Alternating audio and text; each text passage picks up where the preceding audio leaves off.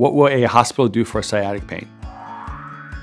The sciatic nerve is the largest nerve in the body, and it's a mixed nerve, meaning it contains both sensory and motor fibers. And this nerve actually originates from the lower back or the lumbar spine and extends down the buttocks, down into your leg and into your foot. And the course is normally in the back side of your body, meaning the back side of your leg and the thigh and into your lower foot.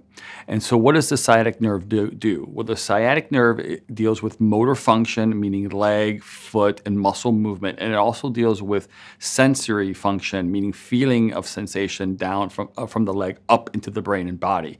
So therefore, when you affect the sciatic nerve, it can cause many different types of symptoms. So sciatica is not necessarily one type of problem, meaning if you have pain down the leg or pain in the low back, it's sciatica. Sciatica, unfortunately, is a set of symptoms, and it's not necessarily a condition itself. Sciatica refers to pain that's being felt anywhere along the sciatic nerve due to most likely cause being compression or impingement in the lumbar spine is the most common area, but there is possibility of it being compressed outside of that area. This can also not just be limited to pain itself. It can be numbness, it can be tingling, it can be shock-like, it can be weakness. It can have many different symptoms because the sciatica has a sensory and a motor component, like I mentioned.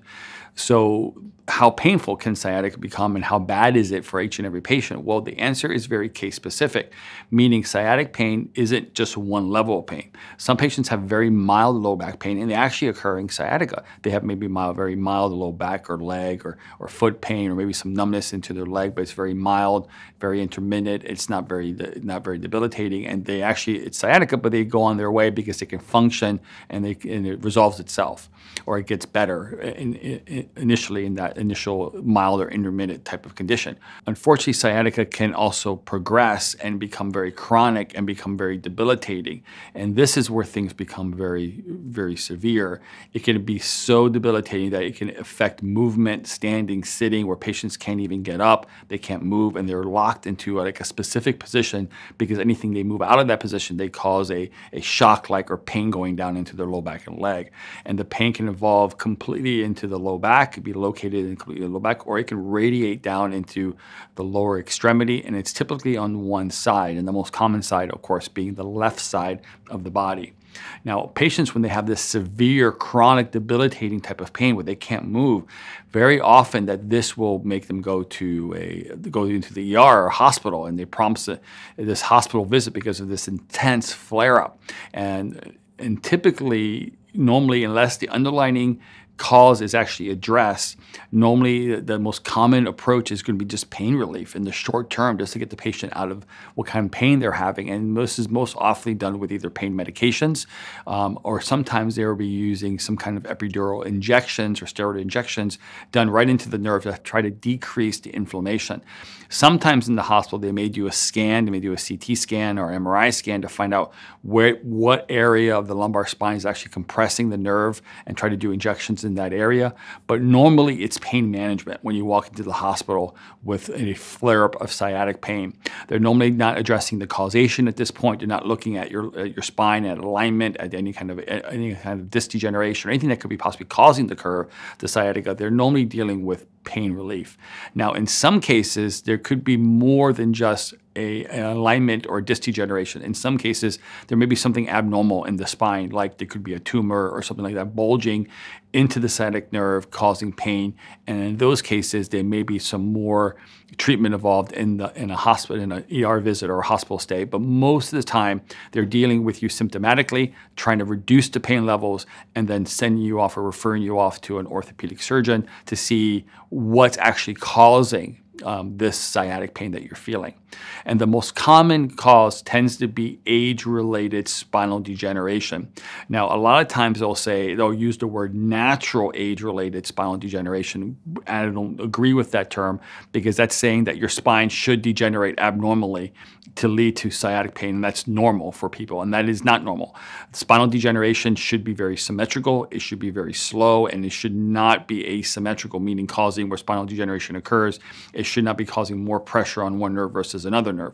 This is normally related because of abnormal alignment. It's kind of like an unaligned car. If a car, it is normal for your tires to wear, but they wear very symmetrically and evenly if your car is in proper alignment. However, if your car is out of normal alignment, one side will degenerate faster than the other. This accelerated degeneration leads to these asymmetrical alignment of the spine, and this will cause bone spurs and degeneration to occur more on one side versus the other, which can lead to sciatic nerve compression. This sciatic nerve compression causes what you feel in this sciatic pain. The discs get involved as well, as when the spine's out of alignment, it causes these discs to bulge asymmetrically and herniate asymmetrically, and it also makes them much more prone to injuries, specifically compressive forces, meaning if you have a misalignment, you have some degeneration going on, you have disc bulging occurring, and you get compression forces on top of these things, it can lead to compression of those nerves and spinal cord, which can lead to sciatic nerve pain, which is ultimately what we call lumbar spinal stenosis. Things like scoliosis can be a predisposed factor to developing sciatic type pain. Things like spondylolisthesis can be, again, a predisposed factor to developing sciatic pain. Any type of congenital deformity of the lumbar spine, pelvis, and sacrum can also be some predisposed factors in terms of what could be developing sciatic type pain. So when we look at sciatica and you go into the hospital with this flare-up, normally you're just going to be treated for your pain. Ultimately, you're going to have to search to find what's actually leading or causing your sciatic type pain, and more than likely it's going to be alignment related to this position and condition of your lumbar spine.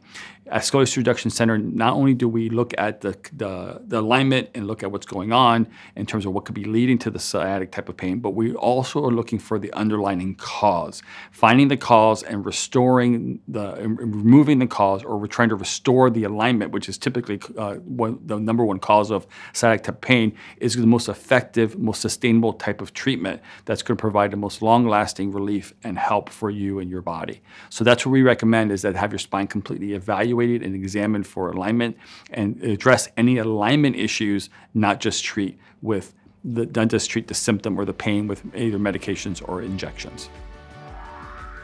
Thanks for watching. I hope you found this information helpful. If you'd like to hear about other topics and information on scoliosis, type in the comments below and let us know.